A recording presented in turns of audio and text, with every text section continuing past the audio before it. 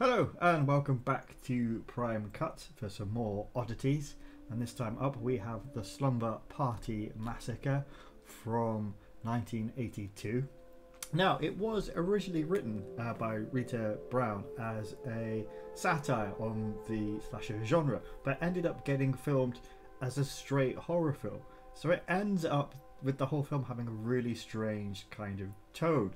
It's not massively scary, it's not massively gory, at least not by today's standards. It's not massively exploitative like you would expect it to be with the title it's got, but it's in this weird middle ground, but it is still quite entertaining. Now, the whole film opens up with the lead character getting undressed in full view of the camera, because of course it does.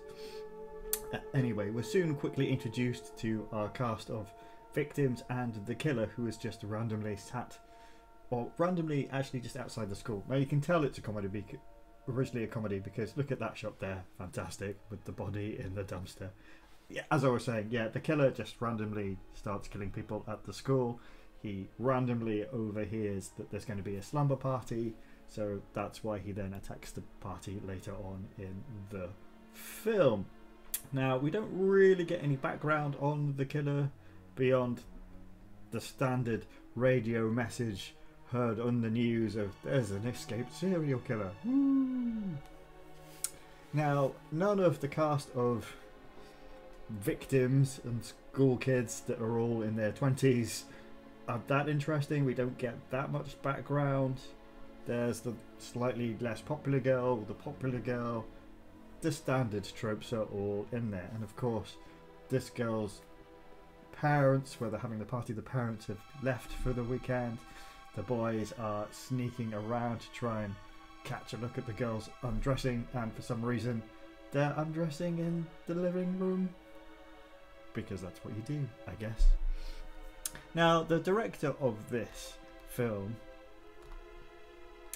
Amy Jones, was initially an editor and wanted to move into directing.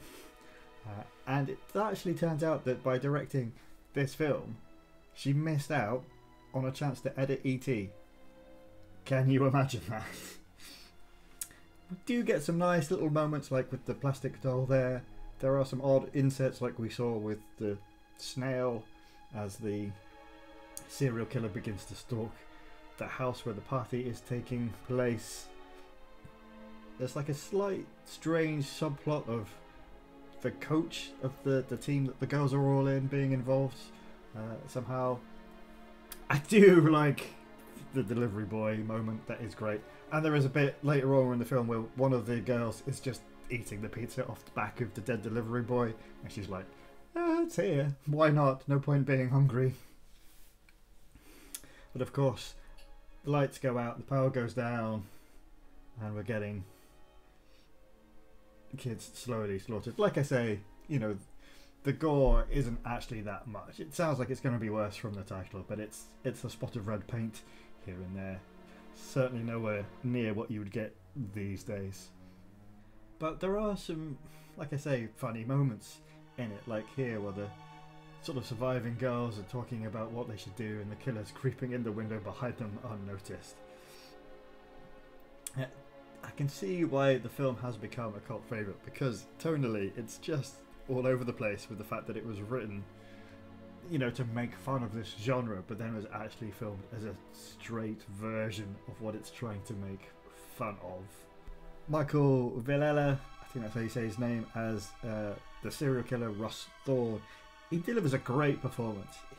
The stalking scenes with him following people around the house or the school are fantastic, and he really brings a kind of sheen of a menace to, you know, this killer, despite the fact that the killer basically never speaks in the entire film, and we're given absolutely no reasoning about why he's doing any of this.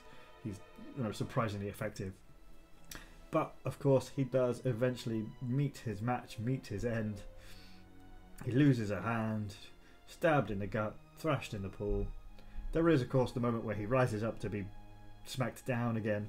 But that's it. That's Slumber Party Massacre. It's one I would check out, actually, particularly if you are into cult films. It's, like I say, a tonally bit odd, but it's quite good fun, but it's nothing like the video nasty that the title makes it sound like it is. Anyway, that's this installment of Prime Cutz. We'll be back again for some more soon. Catch you then.